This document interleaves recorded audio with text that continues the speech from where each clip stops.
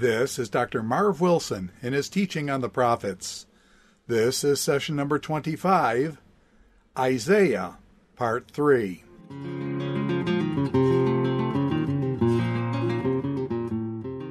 We commit ourselves to you. Help us in all of our classes. Help us in our relationships. Help us in the big questions of life as we struggle to get your perspective. Thank you for the message of the prophet that resonates in our hearts each day. Help us to be able to live that out in each of our individual situations. Ask your blessing on this class. I pray through Christ our Lord. Amen. All right, a reminder, Monday our test will cover Joel, Obadiah, Micah, and Habakkuk, and the introductory materials we've been talking on Isaiah, as well as obviously the reading and the syllabus. So follow that as your guide. There'll be some true and false, some fill-ins, some multiple choice, some paragraph essays, and at least one longer essay. So it will cover all the material as it usually does. So review that. Do you have any questions on that? All right, what I want to do this hour is give just a synopsis of the arguments for the unity of the book of Isaiah, and then I want to go on to talk about biblical poetry, which Isaiah personifies, and talk about some of the main characteristics of biblical poetry. Our last time we talked about the Deutero-Isaiah school. Their arguments being, well, the name of Isaiah is not in 40 through 66. There are theological, historical, and literary or stylistic reasons why they say this could not be from the hand of the 8th century prophet Isaiah.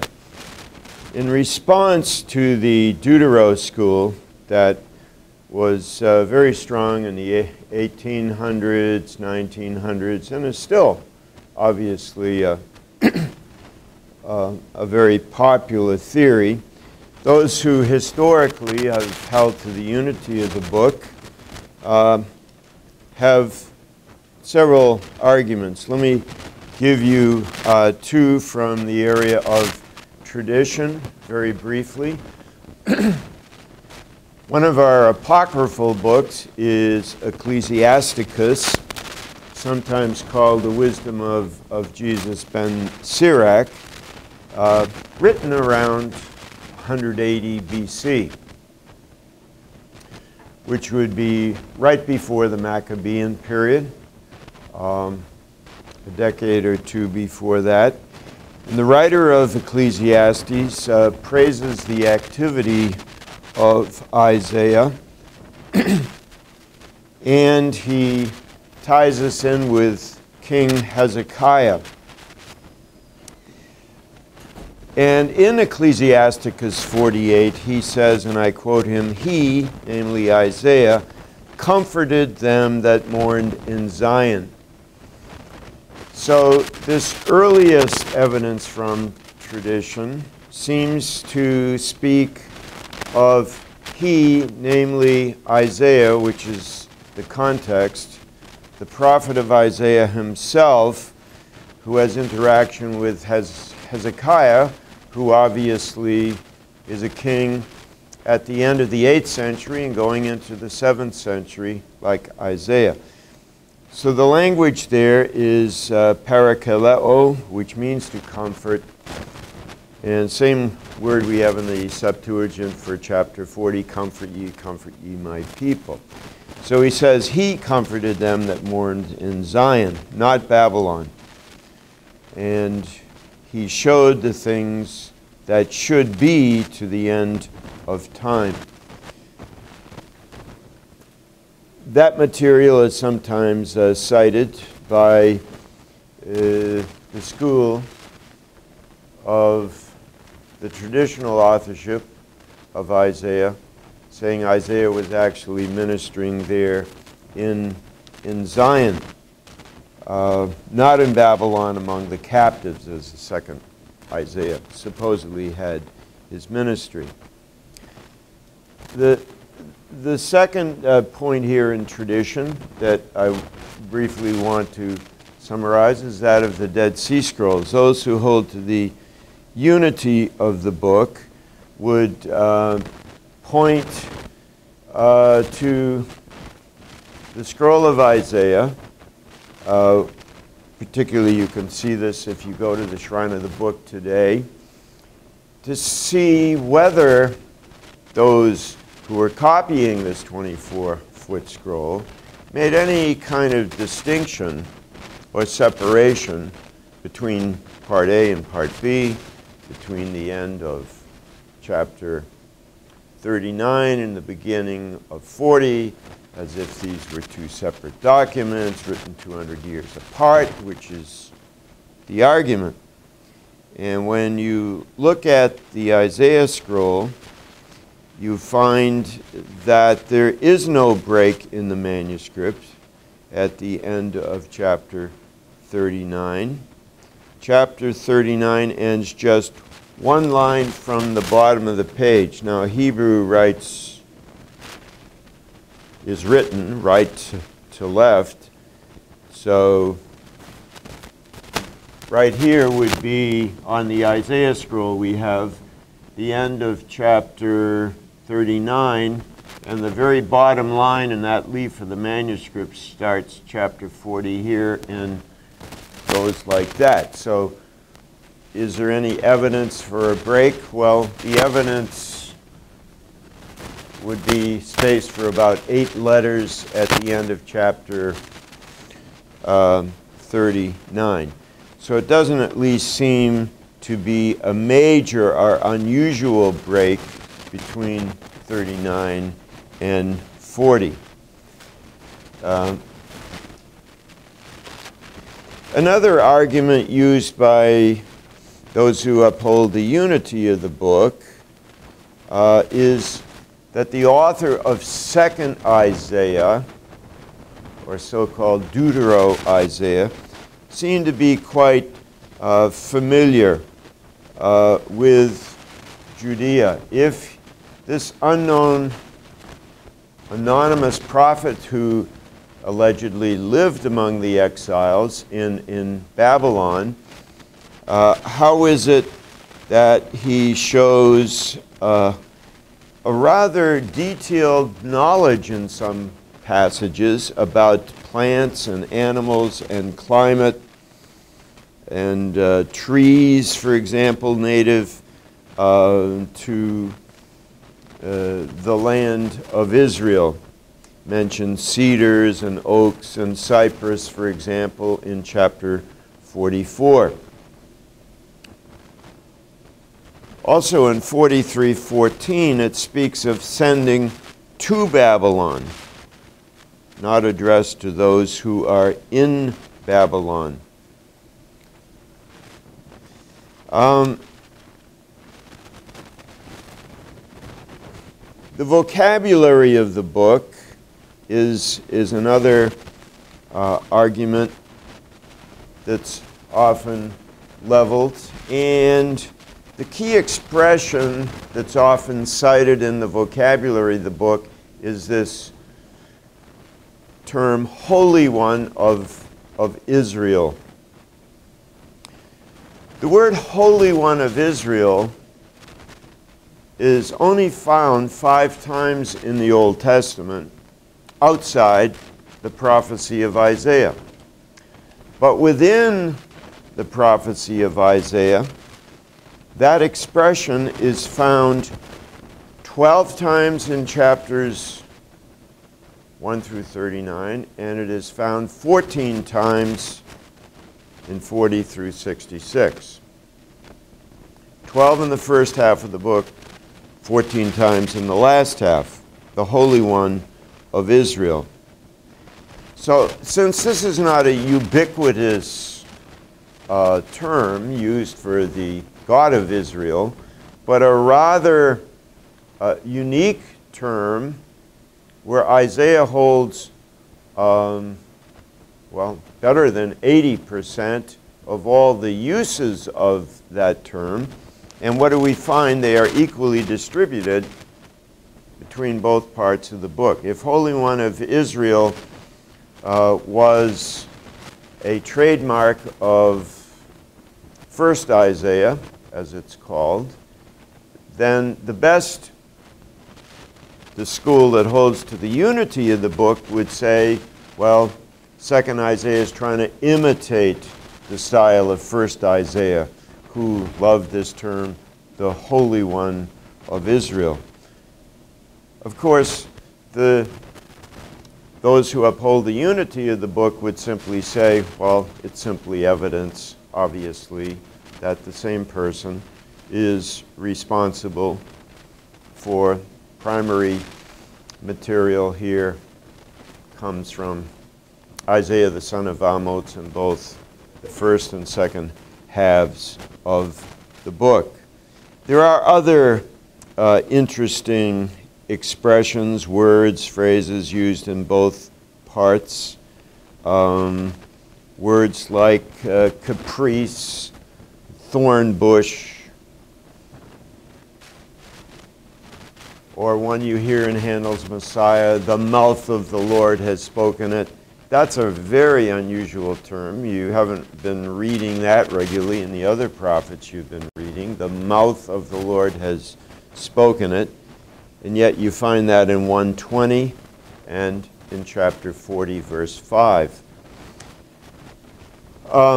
There are other points of comparison in vocabulary where some of these rather unique expressions are found in both parts. Unity School says these are evidence. Similar vocabulary is evident of simply the same author, just as one would make the argument in the New Testament. Paul has a flair for athletic terms. He was born in Tarsus. He knew the games in the Greco-Roman world, and so he uses that. Or it's true, the medical language of Dr. Luke. I have a book in my library by Hobart that takes many expressions in Luke's gospel that were common to the medical world of the first century. And Luke employs those vocabulary words. The strongest evidence probably the Unity School of Isaiah leverages is the so-called New Testament evidence of where the word Isaiah is used in the New Testament. Quotations are introduced from the book of Isaiah mentioning the prophet himself, rather than mentioning the book of Isaiah. It speaks of Isaiah the prophet who says or who speaks or who prophesies. And the New Testament has a good number of references coming from Isaiah 1 through 39 and others from the second half of the book. For example, Isaiah the prophet, that expression is used in both parts of the book. Isaiah prophesied is used in both halves. Isaiah said and saw and spoke, or Isaiah cries, or Isaiah becomes bold and says.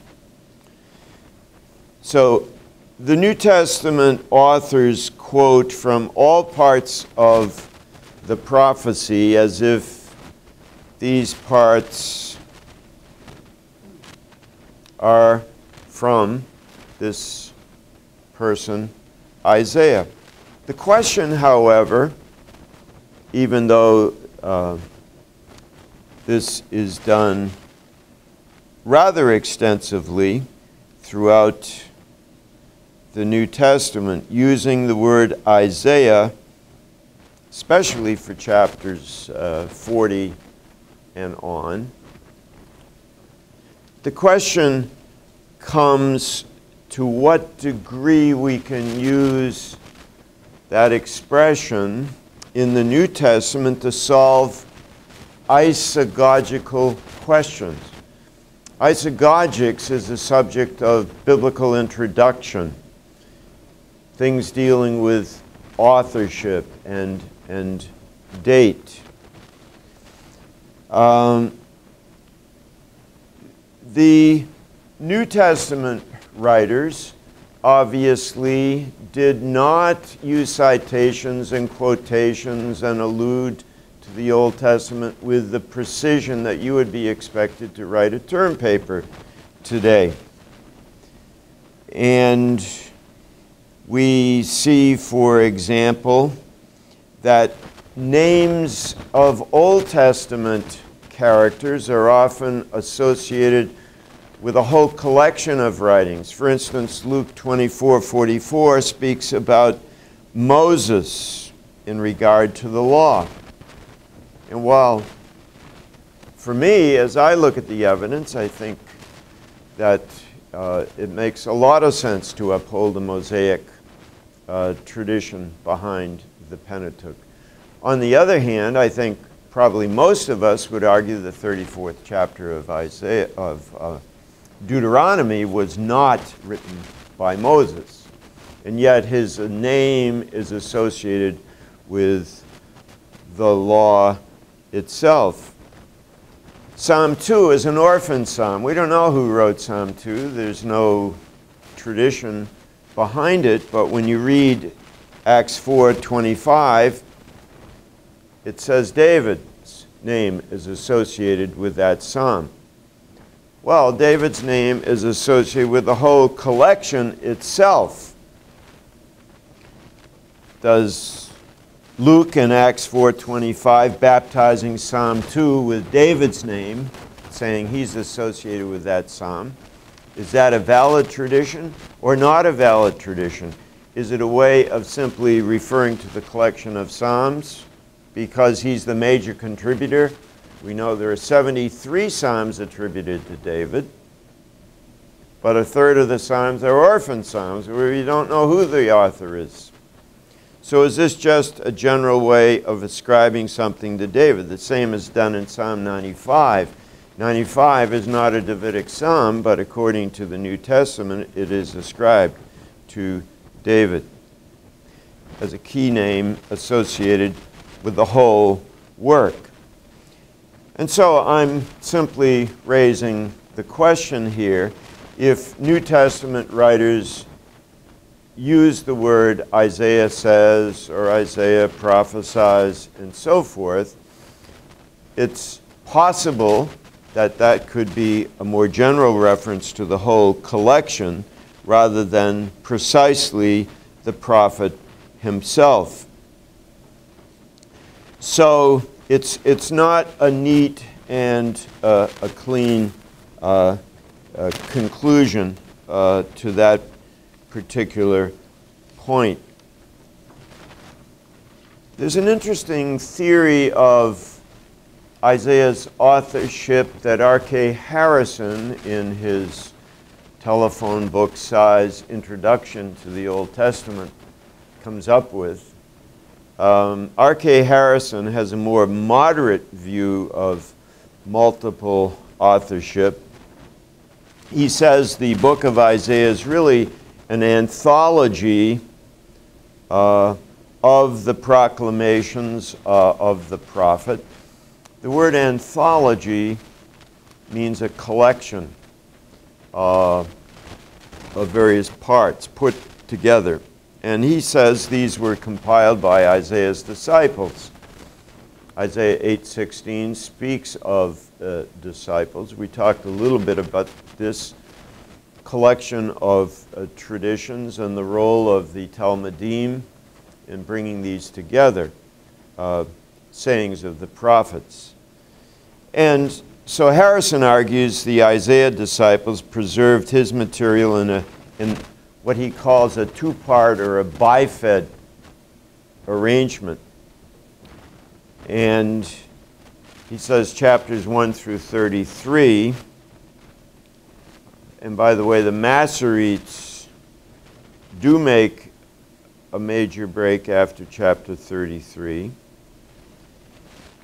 So there seemed to be a tradition there fairly early. Masoretes did their work between the 6th and the 10th centuries AD up in Galilee. Tiberias became a great center where they standardized the text, put the vowels in, added the verse numbers of the Old Testament.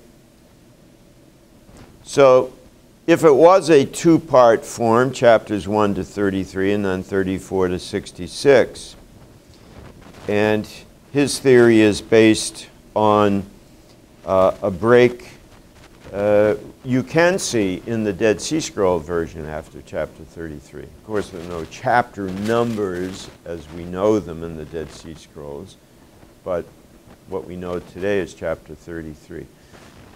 So if there is a break after 33, he thinks two scrolls might have been easier to carry and handle rather than one long scroll, easier to use for instructional purposes by his disciples, and he thinks this could have been put together around 630, which would take us pretty close to the time of Josiah, just about to the time of the beginning of Jeremiah's ministry, the last 45 years before the end of the southern kingdom. So that's R.K. Harrison, who is an evangelical scholar, many years taught up in Canada, and one I wrote a lot of dictionary articles with that have yet to have been published. That project's been going since 1983. I hope someday it will see the light of day.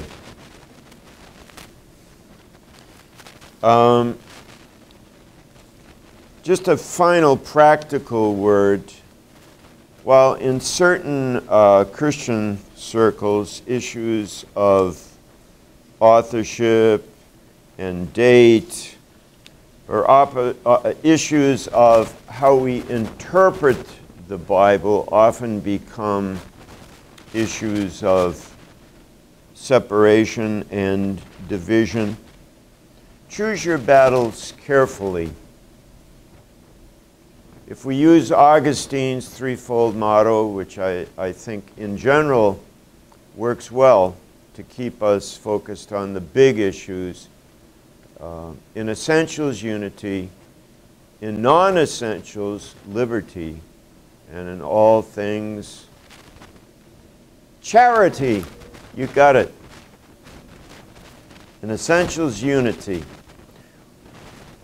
What are your theological non-negotiables, or what are other non-negotiables you have, without which you would say, I'm not going to that church anymore, or I'm out of this Bible study, because the issue here to me is a watershed issue that Christians should never divide about. To have the wisdom to know what those issues are. And the reason you want to be very careful is because, remember, biblical interpretation is a man-made science, and even views of authorship can be theories, ideas, and these are put together, and sometimes they may not always reflect the kind of emphasis that you feel should be employed. So In essentials, unity. That's why in the Christian church today we can have many denominations, but if we're clear on what the gospel is, if we are clear that the Bible is authoritative and the Word of God, if we are clear on some other essentials about which there is no ambiguity about what the Bible teaches, if there is that clarity, then I think it is very important, as the proverb says, as iron sharpens iron. We need to be with others who have this consensus, and that's very, very important for our growth in faith.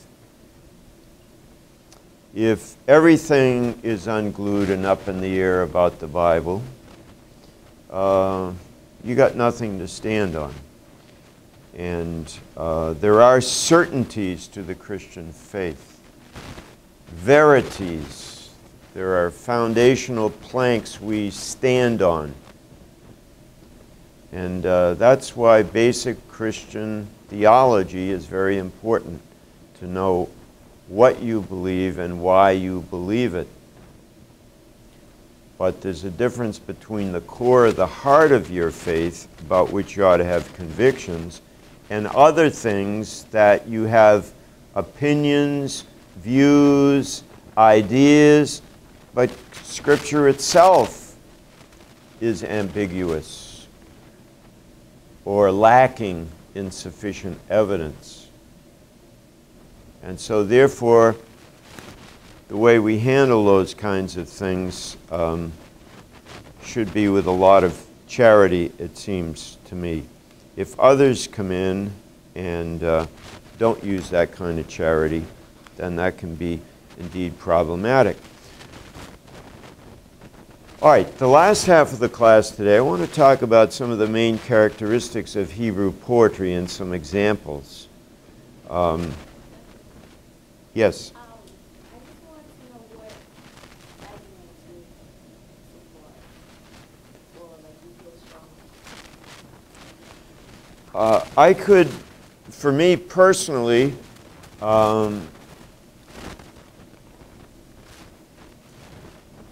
I like the traditional argument of the book, but I don't like it in what I would call a very mechanical way. The writers of Scripture were not like court stenographers sitting there, you know, taking dictation. I think the longer I have studied Scripture, the more I can appreciate that God has been shaping and working within the community of faith some of these documents over a number of years through a living tradition within the community. It's different how they had to collect things in an oral culture as opposed to a strictly written culture.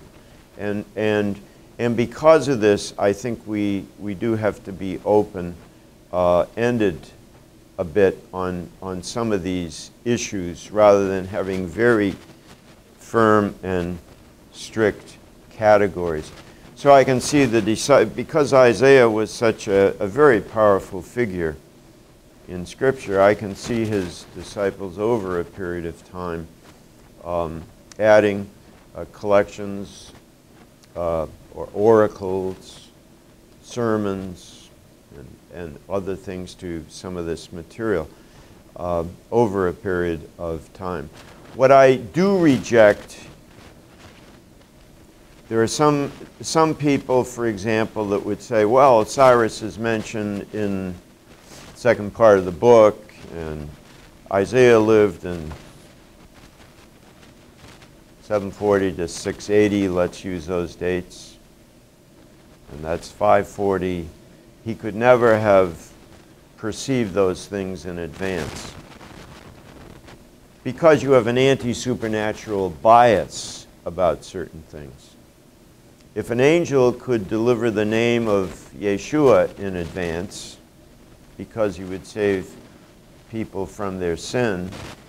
If Isaiah had the wisdom to know the Messiah would be born in Bethlehem, that's a rather precise teaching.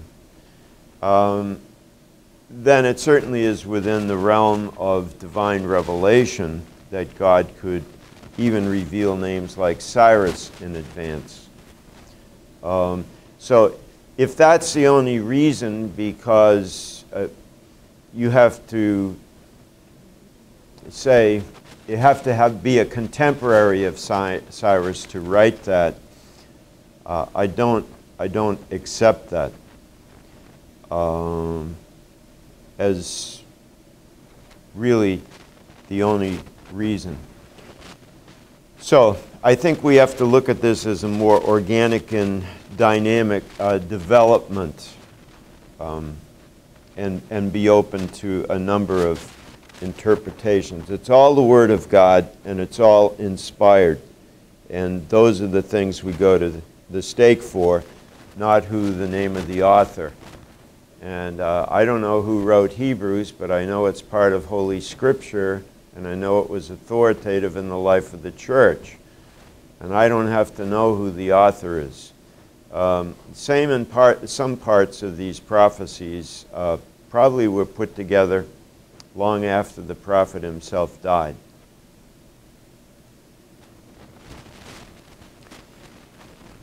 Main characteristics of Hebrew poetry. Just a few things on this. There are three main characteristics of Hebrew poetry, and I just very briefly are going to mention the first and the third. I'm going to spend most of my time on the second, which is parallelism. So here's the big picture of what I'm going to be talking about for the rest of this class. There are three universally accepted characteristics of Hebrew poetry. And Hebrew poetry is big in the Old Testament. 1/3 of the Old Testament scriptures are poetry. So it's very important that we know a few of the basic things going on here. The first, rhythmical units of thought. You know, in modern poetry or Western poetry, we tend to have set meter and lines which rhyme. Jack and Jill went up the hill, fetch a pail of water.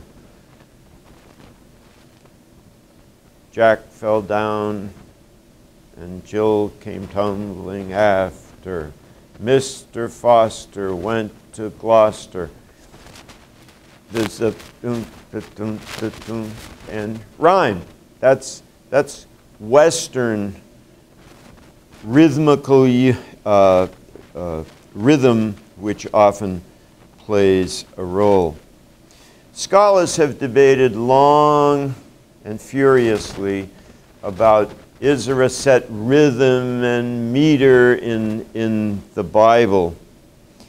It's really more rhythmical units of thought, trying to balance lines with more of a sense rhythm when you look at the Bible.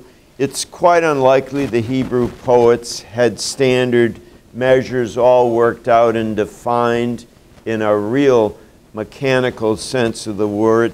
If they did, then why are there hundreds and hundreds of emendations to the poetry of the Old Testament to make it conform to this? There seems not to be strict rules of rhyme and meter. There is accent in Hebrew poetry, which gives it a kind of rhythmic quality, and sometimes you can hear that accent. Judges 5, Dacharot, Dacharot, Avirav, galloping, galloping go his steeds. You can hear the horses hit the pavement. Dacharot, dacharot, avirav.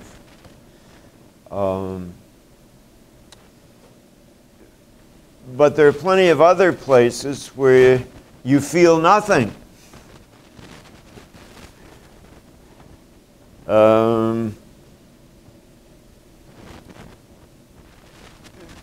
Poetry often expresses emotion, and there are emotional impulses which are set forth through poetry. And there are a number of different rhythmical kinds of patterns that emerge, but not in a strict sense of meter. You know, you have, when the writer gets excited and wants to move the narrative quickly, he can have a rhythmical pattern we might call 2-2. The voice of the Lord is powerful. The voice of the Lord is full of majesty. For the Lord of hosts is with us. The God of Jacob is our refuge. Would be an example of 2-2. And I'm not going to go into all these kinds of ways in which lines are arranged and words linked in parallel fashion. There's a lot, certainly, that could be done here, talking about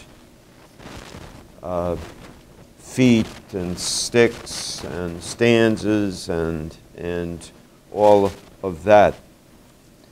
My main point I want to make here is Hebrew poetry is not, in the strict sense, metrical as we think of it in modern poetry.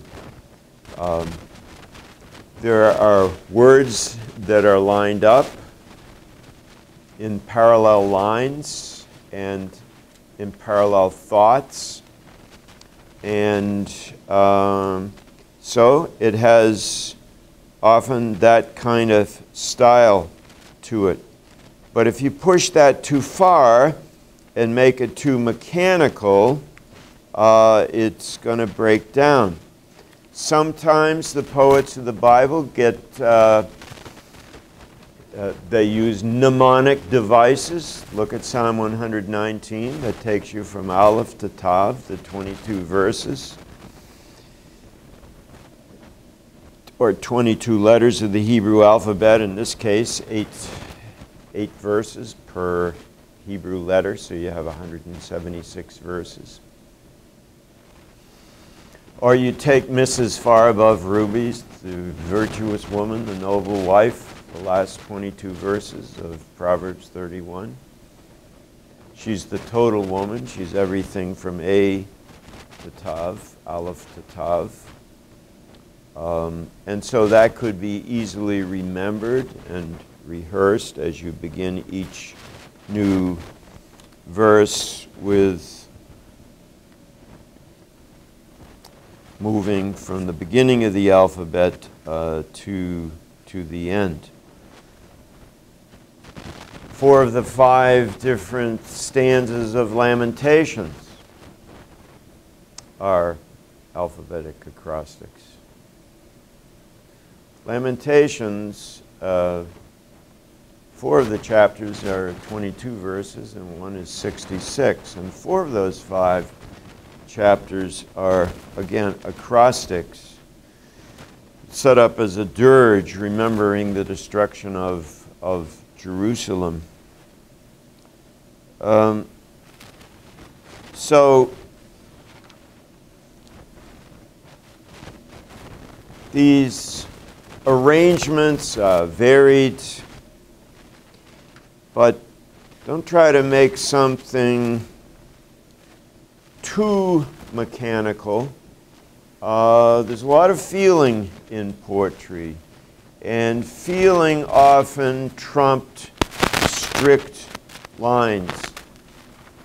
in graduate school, I would read, I had several years of Homeric Greek, which has this dactylic hexameter, which has really a bounce to the ounce as you move along, and there's a cadence there that's very, very precise. Hebrew is quite different from Greek. Hebrew just moves along as you feel like it, rather than Greek, which is very precise and very analytical, and sort of reflects the difference between the two languages. Greek is very interested in details. The absence of a definite article in Greek can actually lead to a different theological interpretation of a particular verse. Whereas in Hebrew, you can leave articles out, throw them in. It's not going to change your theology. So Greek is so very precise. It's like working with a brush on a canvas with little details. But Hebrew is more interested in painting word pictures and going with the feelings rather than the precision. The Greeks were very, very precise that way. I want to talk mostly about parallelism, the second main feature of Hebrew poetry. Parallelism is probably, from our point of view, the primary feature of Hebrew poetry, where the second thought line is parallel in some way to the first thought line. And it may be picked up in several different ways. So, let me comment on several of the main types of parallelism. And I'll give you 6 or 7 of these very quickly, and a number of references from Isaiah to illustrate these forms of parallelism. First of all, synonymous parallelism, where the original line is repeated, expanded slightly, or echoed in the second line. In slightly different words, but essentially each line says the same thing. One you know from the Psalms: the heavens declare the glory of God. The firmament, which is the roof above, the firmament declares his handiwork. So, 2 lines. Second one comes back and restates the first. Isaiah 1:10. Hear the word of the Lord, you rulers of Sodom. Give ear to the teaching of our God, you people of Gomorrah. That's synonymous parallelism. Isaiah 1:18 is one we will be talking about later in the course. Though your sins are like scarlet, they will be white as snow. Though they are red like crimson, they will become like wool. Parallel lines restating the first. Isaiah 9:2. The people who walked in darkness have seen a great light. Those who dwelt in the land of deep darkness, on them has light shined. Synonymous parallelism. There are many, many examples of this in Isaiah, and of course the jackpot of all poetry in the Bible, Psalms, where it's the longest book. And that's where you're going to find the most examples. A second form of parallelism is antithetic parallelism. It's a dye stick where the second line expresses a thought which stands in sharp contrast to the first line, or in opposition to the first line. Sometimes it states a truth in negative form. And often you have that strong adversative, but. My mom used to quote to me growing up Proverbs 15:1, which is antithetical parallelism. A soft answer turns away wrath, but grievous words stir up anger. The second line is the opposite of the first line. It's set up in a contrasting way.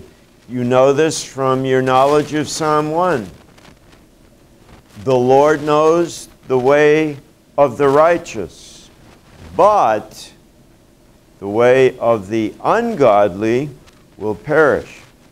The Lord knows the way of the righteous, which leads to life, but the way of the ungodly will perish. Now in Isaiah 54:7 and 8, antithetical parallelism. For a brief moment I forsook you, but with great compassion I will gather you. There's the opposite. There's the contrast. 54:8, in overflowing wrath for a moment I hid my face from you, but with everlasting love I will have compassion on you. 65:13, behold, my servant shall eat, but you will be hungry. Behold, my servant shall drink, but you will be thirsty. Notice again the adversative but. Behold, my servant shall rejoice, but you shall be put to shame. All right, so the truth in the first line is strengthened or reinforced by a contrasting statement in the second line. Third kind of parallelism, synthetic. I'm going to give you 7 or 8 different words because the second line does any number of things with the first line. Here are some of those words that the second line does. Amplifies, complements, enriches, develops, explains, fills out, supplements. The first line.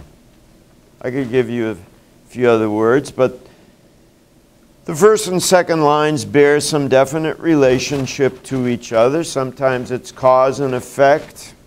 Sometimes it's protasis and apodosis. The protasis is the if clause in a conditional sentence. The apodosis is the conclusion. If we get clouds today, then it will rain. Protasis, apodosis, or proposition, conclusion sometimes in this synthetic. I'll give you a few examples from Isaiah of the synthetic, where the second line explains, expands, further develops. 123, your princes are rebels and companions of thieves. The second line comes back then and says, your princes are not just rebellious, but they're hanging around with thieves. That expands the idea. Everyone loves a bribe and runs after gifts. runs after gifts in the poetry, expands a little bit about the intensity. They're really intent on payola. Isaiah 34:10 is an example of synthetic. 34:10 says, "Night and day it shall not be quenched. Its smoke shall go up forever." Second line adds smoke to expand a little bit further this idea.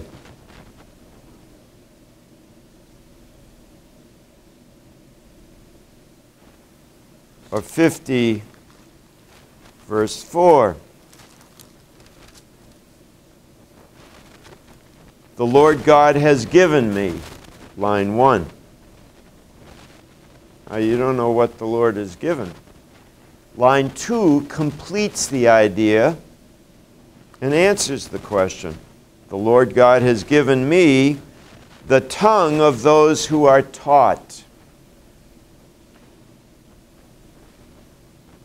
that they may know how to sustain with a word him that is weary." So what God has given comes in the area of speech. That's where the gift is. So it completes, amplifies, or explains what the first line is about. One other synthetic in 66:2. "All these things my hand has made," line 1. "And so all these things are mine," line 2. Okay? "All these things my hands have made, and so all these things are mine." The implication is they're made, and so the creator of this claims these as his possessions. The second line explains further the first line. Synthetic parallelism. Fourth kind of parallelism, tautological. If you've studied Greek, you know tautology comes from a demonstrative pronoun, meaning these or this.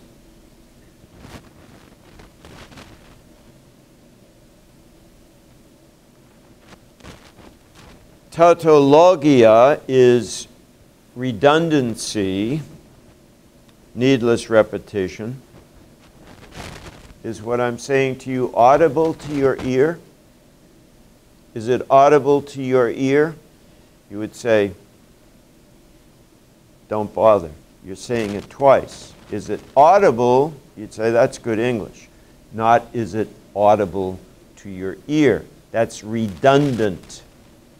That's tautology.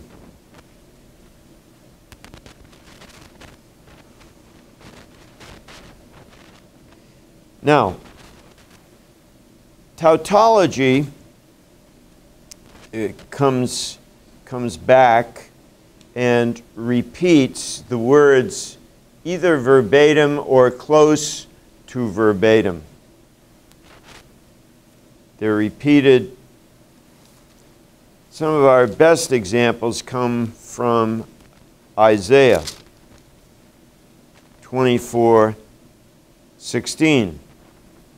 But I say, I pine away, for the treacherous deal treacherously. Next line, the treacherous deal very treacherously. Say it enough for emphasis, you get the point. 27:5 of Isaiah. Let them make peace with me.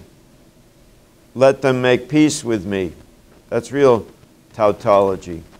Strict repetition.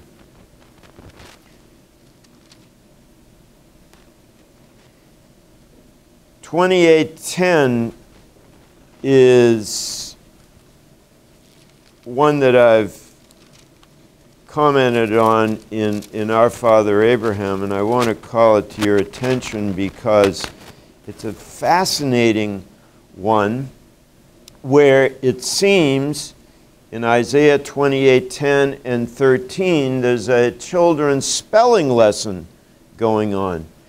RSV says precept upon precept, precept upon precept, a line upon line, line upon line, here a little, there a little, which in many ways I think obscures what's going on here with this expression precept upon precept, precept upon precept.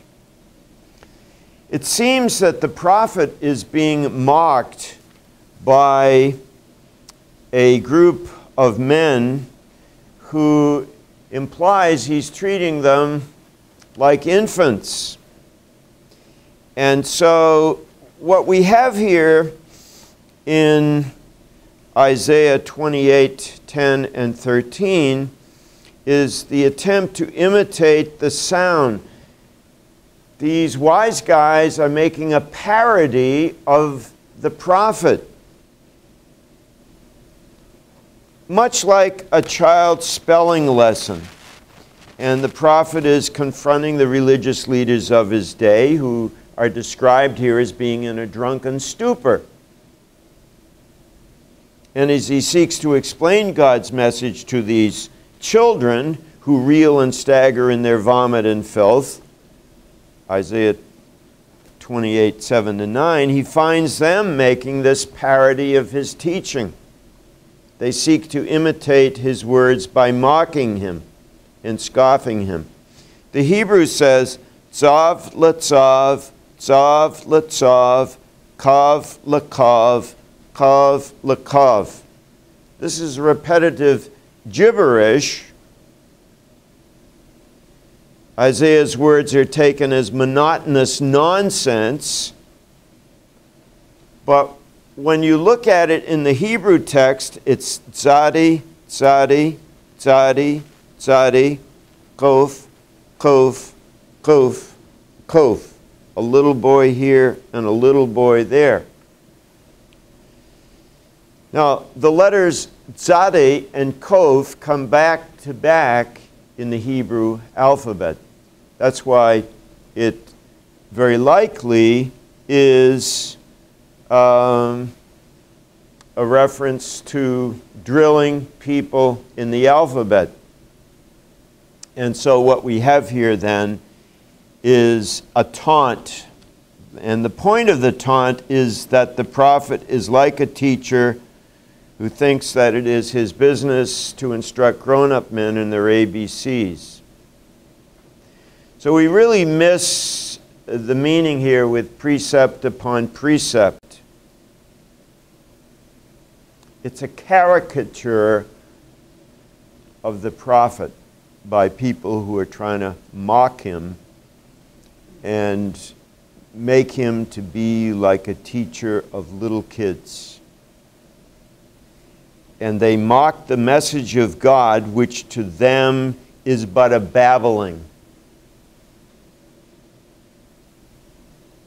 Kav, kav, tzav, tzav, whatever. That's tautology. Couple other progressive is often called climactic or stair-like, where it often repeats in the second line a word from the previous line. Some very good examples of this in both Psalms and Isaiah. Psalm 29:1, ascribe to the Lord, O heavenly beings, line 1. Ascribe to the Lord glory and strength. You come back and pick up that word from the first line. That's why it's called a stair. You build on it. Then third line, ascribe to the Lord the glory of his name.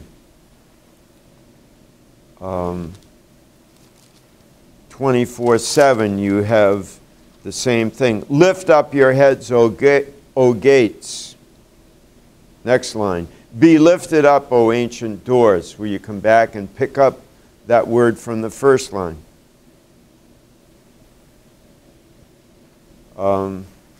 Isaiah 11:2 is an example of this.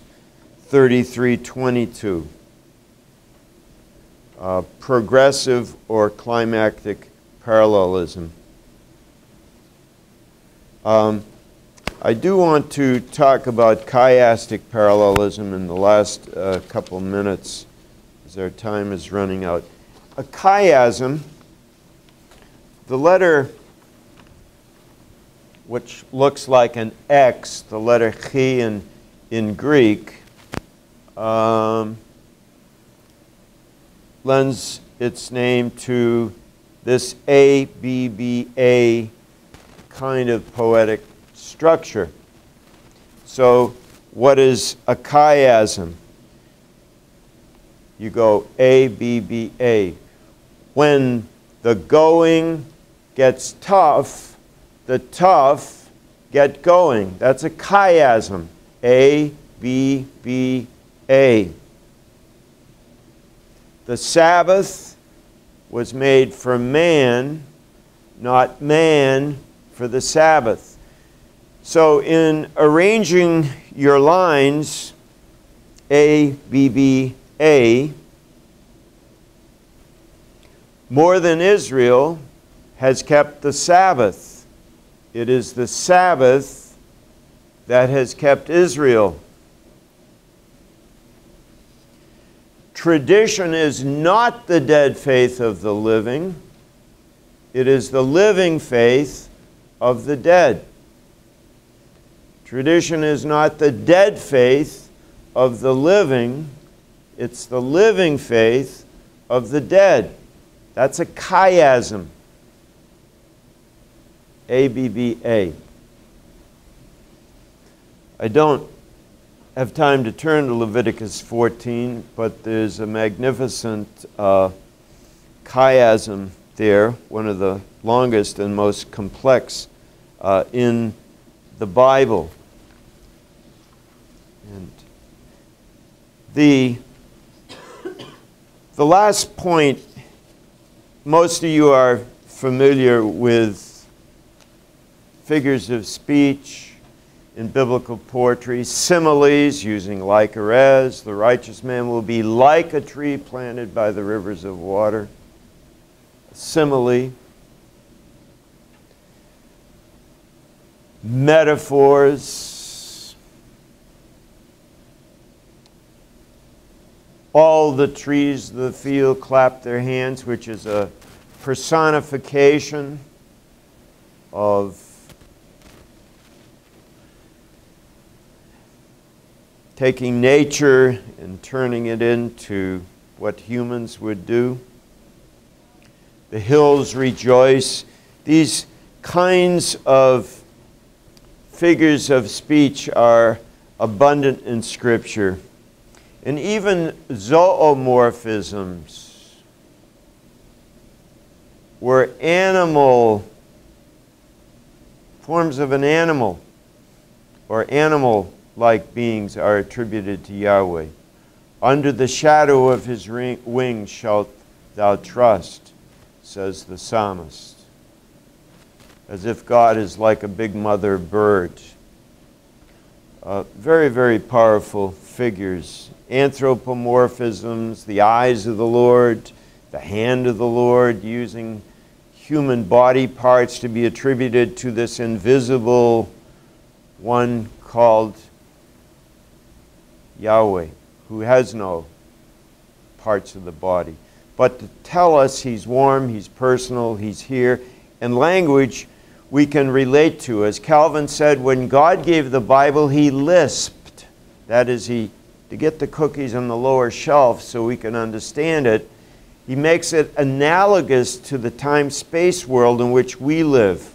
So when God is described in human-like terms or having human emotions, anthropopathisms, as Heschel puts it in his book in the Prophets, It's language that we can process because it's something like this,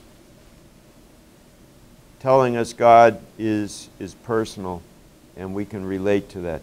All right, this is a very brief overview of the style of the prophets in their poetry.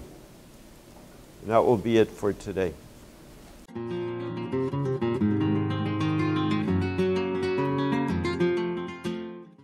This is Dr. Marv Wilson in his teaching on the prophets. This is session number 25, Isaiah, part 3.